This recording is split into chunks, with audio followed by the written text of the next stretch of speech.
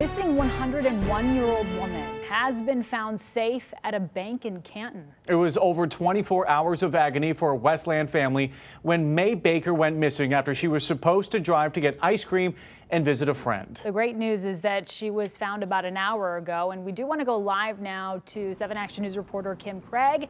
And Kim, do we know who spotted her? Yes, Amira, and that's what's crazy. She was actually spotted by a teller here at this Huntington bank, and it was his day off that this happened. Now, he came to this Huntington bank on Ford Road just before 4 o'clock this afternoon to do his own personal banking when he says he spotted Miss Baker. Now, EMS arrived here about 25 minutes ago to begin checking her out after an agonizing 26 hours for her family when she didn't return home yesterday. She wouldn't do this on her own. Phyllis Williams says her mother, 101-year-old May Baker, left her Westland home Monday afternoon to visit a friend who lives just 2.5 miles away in Inkster on Hazelwood near Middlebelt. Just stopped by because she wanted to go get some ice cream too, and she just didn't make it back. May Baker's friend said she never even made it to his house. Her family then called police as the grandchildren began to search. I know it's good people out here. I just hope she runs into one of them and you know, they help her. But Phyllis says she can't help but fear that her mother may be the victim of foul play. But she not lying. She probably met with the wrong person.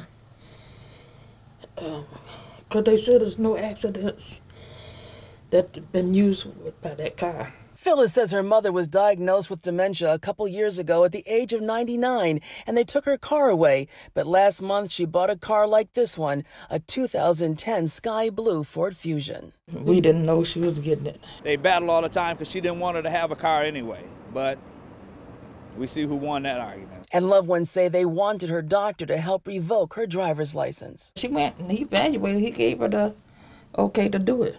To have her license, yeah. And thankfully, just before 4 o'clock this afternoon, May Baker was found safe in Canton at a bank. Her family so relieved. It was one of the tellers that work here that recognized her. He knew her from other past experiences being with her. He was coming in today just to do some personal banking. So he came in, he said he was at the counter. He looked over and she's at the teller next to him.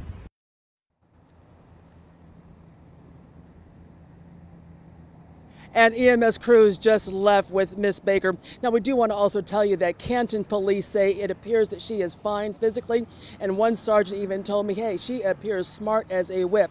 But we do know that there are a lot of families out there that want to find out more about having someone re-examined for their driving privileges, and we'll have that information on our website at WXYZ.com. For now, reporting live in Canton, Kimberly Craig, 7 Action News. Kim, thank you. So happy to hear there's a positive update to that story. Appreciate that report.